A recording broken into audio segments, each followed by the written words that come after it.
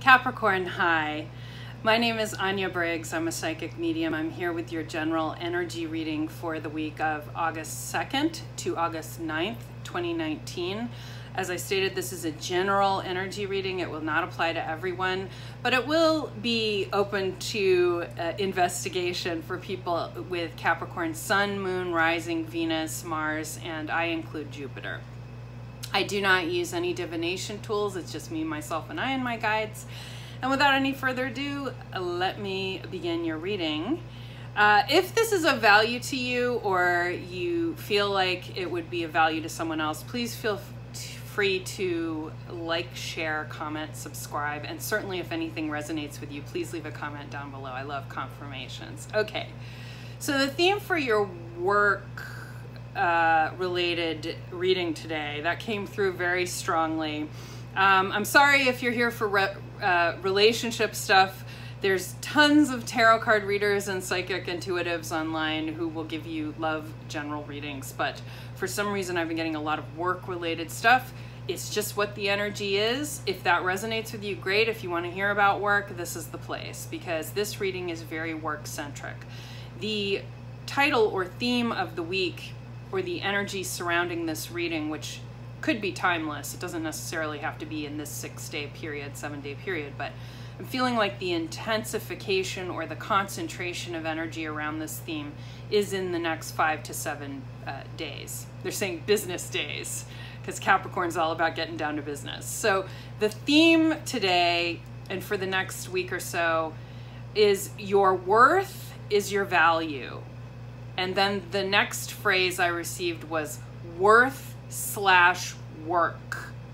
So obviously your worth is your value is a very similar statement. Worth and value are similar terms. They're synonyms. But the way my guides phrase it is worth is equated with value. But if you don't value something, what is the worth? Okay, so it's kind of a circular statement, but it does make sense if you think about it. And they want you to think about logic this month in particular. That logic will be affecting Capricorn more than emotion. And reason will be the thing to appeal to rather than emotion. I'm getting, if you need to get a car loan or a loan of any kind, a business loan in particular, or a car loan is what I'm getting, you need to appeal to the lender's logic and sense of logic and reason rather than emotional appeals. You're not normally prone to displays of emotion in the workplace anyway, or when you have to apply for something like this, but they're saying really put your logic suit on and really try to sell it through the prism of logic and reason. Any display of emotion beyond a business appropriate is highly uncalled for. So if you're feeling emotionally inappropriate right now, now is not the time to appeal or seek any kind of comfort in a lender. That would be a bank, a loan officer, anything of the kind. I'm getting for the vast majority of you, this would work if you basically just put on your, Spock outfit and say that you're part, I don't know what Spock was. I can't remember what planet he was from. Comment down below, what planet was Spock from? I can't remember. But where people just are logic driven, and that logic and reason is really what they're made of. Money, and I'm getting mathematics counts. So do the math, do the figures on things. If you are also working in the loan industry, if you are, I don't know the terminology, an underwriter. If you are an underwriter specifically, I'm getting this will be a tricky week for you financially. Meaning if you're looking for employment, employers are going to be distracted with things that take up a lot of mental energy. So now again is not the time to apply for a loan if you're kind of feeling desperate or in dire straits about money. Believe it or not, people are not going to respond to emotional appeals. That's just what I'm getting. So if you're an unemployed underwriter, say that 5 times fast, You could be met with a lot of resistance this month over employment. So you need to consider a plan B of action.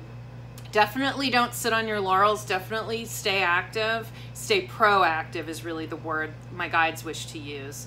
But if you're an underwriter seeking employment, it's going to be tough for a month, but it's going to open up more in October. So if you have emergency funds, right now is the time to use them. I don't hope you have to use emergency funds right now, but if you do, October is going to be a much better month for you energetically, I'm getting.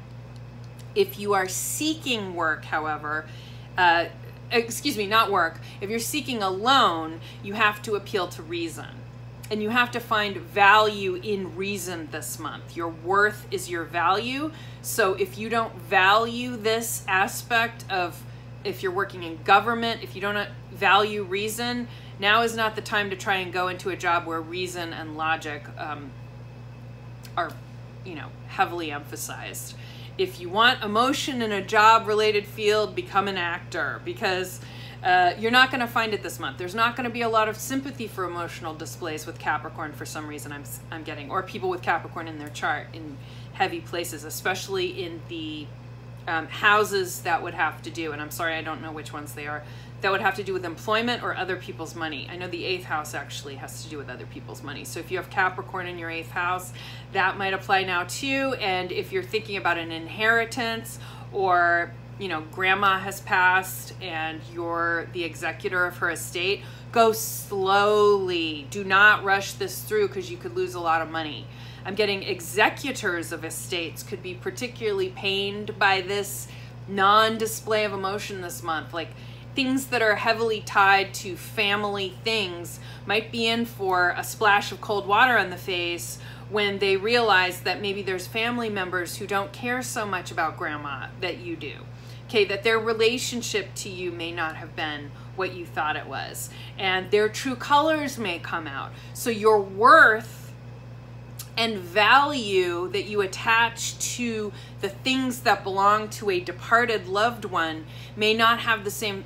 You may be shocked to find that they're just really wanting to get rid of stuff and you want to hold on to it, and you're feeling particularly sentimental.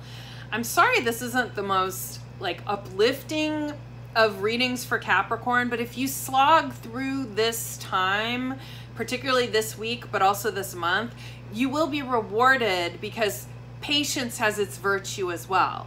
And Capricorn is nothing if not able to be patient. They can bide their time like no other. And so really now is the time to get your feelers out there if you're looking for work, to network as much as possible. Obviously stay as active as possible in your pursuits. But in terms of receiving money, it may be a bittersweet experience. Yes, you may receive the money, and I'm getting this is within a month's time. If this is revolving around a family issue or an inheritance regarding family money or inherited money, you may get the money, but it's going to feel like a cold bucket of water dumped on you as well, because the people around you are not going to be as happy to see you as you think.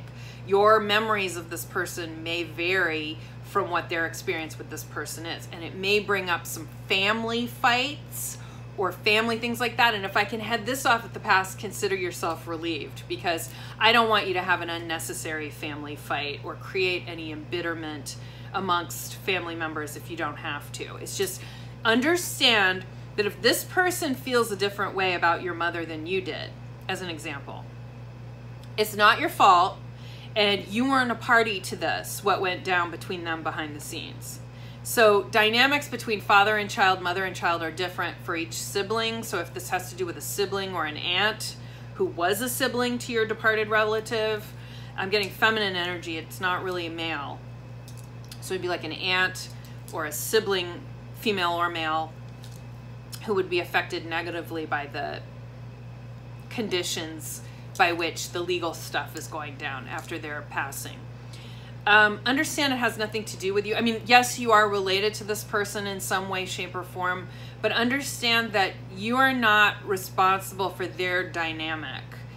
You didn't, I'm getting, for the vast majority of you Capricorns, you had nothing to do with this, or it was not, you were not a party to it. So how could you know what you don't know?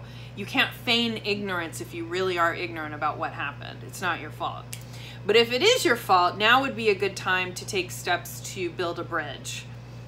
Too often, families that have acrimony in it, that have a lot of butting of heads, and you know, Capricorn is the ram. Oh wait, no, Aries is the ram. Sorry, Capricorn is the goat. But both of them have these, you know, big antlers that are very dangerous. And if you butt your antlers up against the wrong person, you could cause some serious damage. So your words count.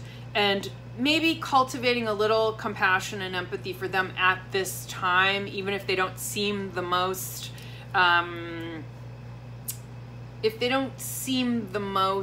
what's the word I wish to use? Sympathetic character, okay? They don't seem that sympathetic right now as a person. They aren't being that lovable. They might be a little grumpy. Try to give them space. Try not to be confrontational, and try to remember the good times. Remember the times you had when they were in your presence that were good. Don't try to remind them, just send that energy their way. They're going to resent any positive association you have with this person who has passed, and they're going to resent the proceedings of how the money is distributed after the fact, and they're just going to be sulking and bitter. I mean, there's a lot of triggers that are coming up for these people in your life right now. If in fact a loved one has passed, or say there's a divorce going on right now, it could be a similar dynamic where one party has to sit in a law office with another party who doesn't see things the way the other party does. Okay, it could be something as not simple, but something as obvious as that. And you just have to depersonalize it as much as possible. Don't take it personally. People are also feeling just very tender right now. The Leo energy is helping, but we just came out of a really heavy time with the Cancer eclipse in July and the Mercury retrograde in Cancer, which makes things extra reflective, extra emotional, and extra family centric. And don't mind my cat, he's being a little bit of a showboater today. He wants to sit next to me, so that's the little ears that you see and the little head. Okay. Hi. Okay, he wants to make an appearance. There he is. Okay.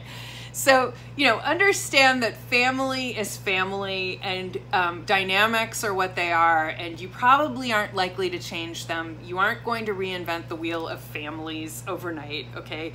And if you know your family already, you know there's a pretty good chance that this person probably has, you know, is resolving or not resolving in the way that you understand them. Your instinct is probably correct. It's best to just kind of, you know, be there for them if they need you, but try not to change their story or their idea or image of themselves. You can't do it. You won't do it. And don't try to interfere with this dynamic that they had that may have been toxic, because they are figuring it out. And this could also refer to you if it has to do with past family issues coming up this week, especially if it has to do with inheritance. Anything having to do with legal issues surrounding inheritance, property, value, especially if it's family related, but not necessarily. They could be, yeah, mostly family related, but it's not exclusive to that. But I'm getting very much like biological family or blended family, whatever the legal entanglements are for that situation. They'll be cleared up pretty much, or the attitude of this person or persons will change over the next 6 or 7 weeks or so. By the time fall comes around, they'll be more mellow. There will be a mellower approach to all of this, and they won't seem so bitter. But just don't try to reinvent the wheel. You can't do it. You won't do it. Just live your life. Do your thing. Your worth is in what you do right now, that you bring to the table, and just focus on that. Focus on mental health and wellness, and try not to take things too personally. Other people are going through some stuff. It's not your fault, and you can't do anything about it. So just live your life, do you, live your best life, do you, and you'll be fine. That's about it for this week. I'll see you soon.